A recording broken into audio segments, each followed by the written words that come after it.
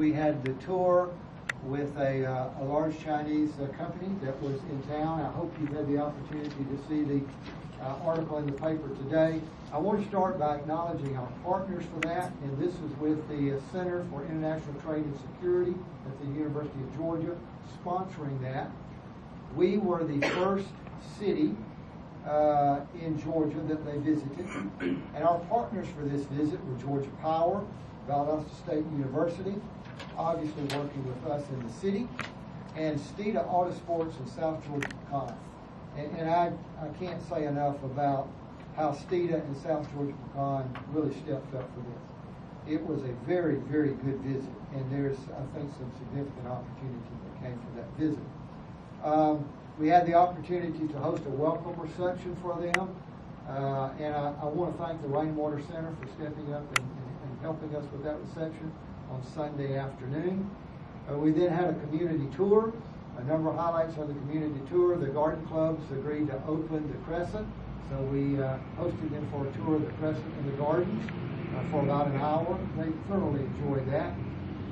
And we then had Sunday dinner at Smoking Pig, and that was a riot. They really enjoyed that.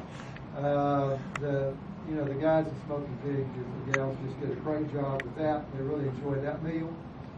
And then, of course, we spent all day with Steve in South Georgia Pecan.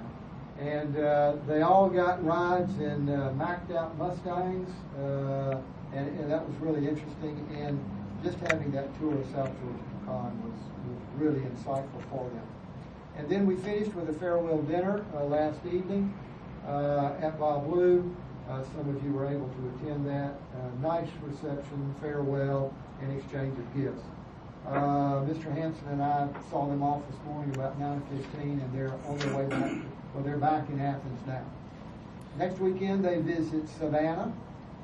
Then they will visit Atlanta the following weekend, and then they will be back to Beijing. And over the course of the next couple of weeks, they'll be in some seminars and classes in Athens at the University of Georgia with the Center for International Trade and Security.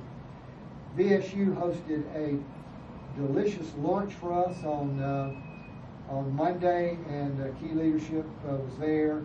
Dr. Hall gave us a great overview of international programs, so it was just a great community effort. Thank you.